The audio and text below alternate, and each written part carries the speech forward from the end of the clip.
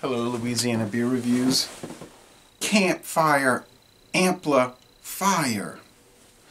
This was introduced in, I believe, 2020, but it could have been sooner. I have to pin down the specs. I want to get this done before we start Stout Sunday. This is going to be recorded on Stout Sunday. So that'll be down below. There is a crazy looking series of artwork on here with a donkey, looks like playing a guitar wearing a crown, and a marshmallow man with an upside down face, and a shark, and all of that. So it's what is this exactly? It's a milk stout brewed with graham crackers, cinnamon, marshmallows with cocoa powder and vanilla beans added. So well, that describes what it is. As far as the malts and the hops, we'll get into that later. That's some future opportunity. Alright. Actually, I have the notes written out already, but I didn't write them on a piece of paper, and I put them in my little section on my blog about alcohol. All right, there is a dark brown, nearly black appearance, a thin head,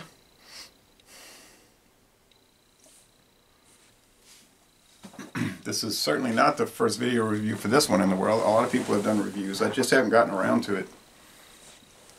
IBUs, I would assume, are not high, but the ABV is 6.5. Saw that there on the side. 6.5.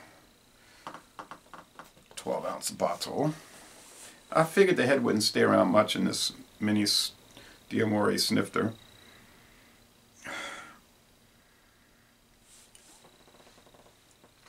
Well, with a lot of these things, the aroma is not really bountiful.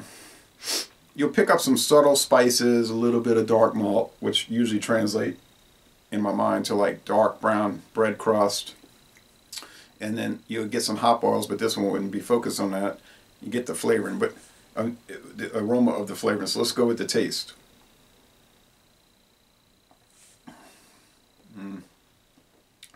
It's like a lot of the other ones people are doing. I'm not opposed to that. And honestly, I used to, because I didn't understand it. I used to take issue with flavored ales or lagers.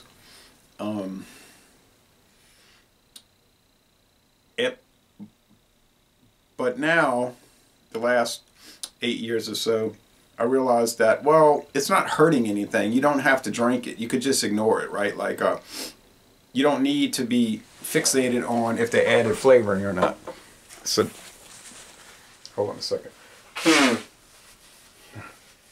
I was walking out in the bracing, dry, cold weather, and it acts like menthol, like like literally the mentholated vapor rub, and so it'll loosen your sinuses. So I just noticed that. Yeah, I'm picking up more of that sort of fudginess there. Campfire. Like the Shiner s'mores is what we basically have. Because think about it, graham crackers, cinnamon, typical type thing, marshmallows with cocoa powder, another typical type thing, although you're going to probably use a Hershey's square, there's the heater on there, and vanilla beans added, giving it that vanilla flavor. Much like the Leinenkugel's vanilla porter that uses actual vanilla beans in the mix. The Budweiser Jim Beam used the vanilla beans. I believe in this one. Or was it the Copper Lager? Yeah, vanilla beans in there. Maybe that one. Somebody was telling me they're not going to use real vanilla beans. I said, how do you get this information? Well, I just don't think they would. I said, okay, fine.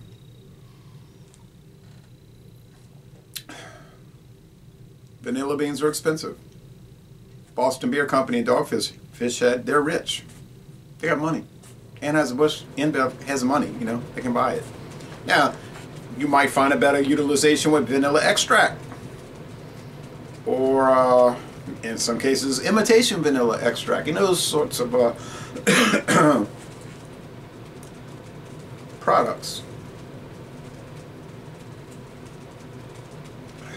But in this case, they went with natural flavoring. It's fine.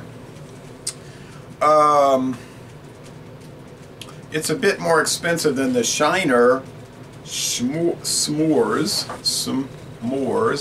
I'm going to eat some more and drink some more of the s'mores. I will drink some more of this as we start Stout Sunday and we process through it and all of that.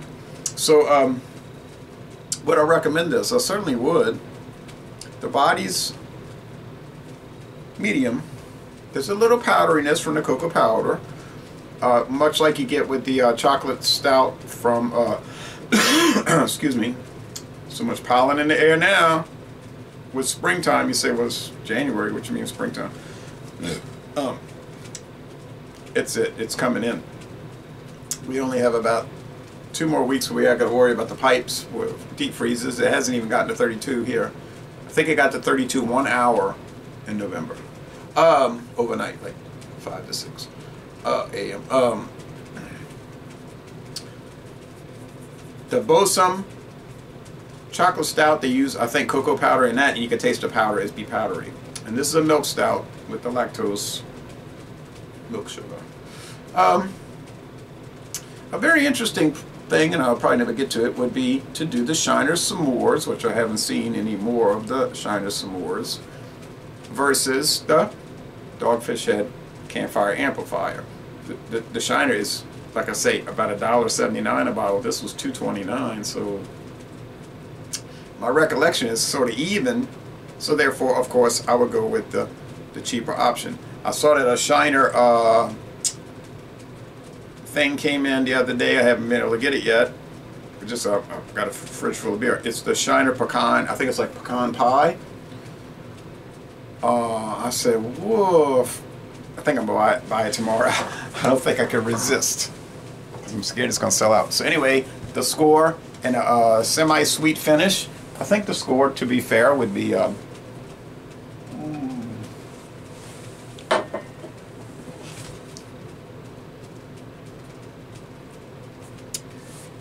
it's kind of bland like the Shiner. Also, that one is like an initial rush of excitement with the flavor, and then it kind of dies away, and then you're just stuck with kind of like ho-humness. But like I told my friend David yesterday, I said, well, I like bland beers. You know, if it's bland, I don't mind. So, yeah, let's go with a 92. I don't remember what I wrote for the Shiner. I could look up on it. Beer Advocate. A 92 out of 100. Excellent to an extent, not quite most excellent. A solid A, but an A minus, not a solid A. And I'm going to end this review by saying, Laissez les bon temps relais. Enjoy the beautiful weather.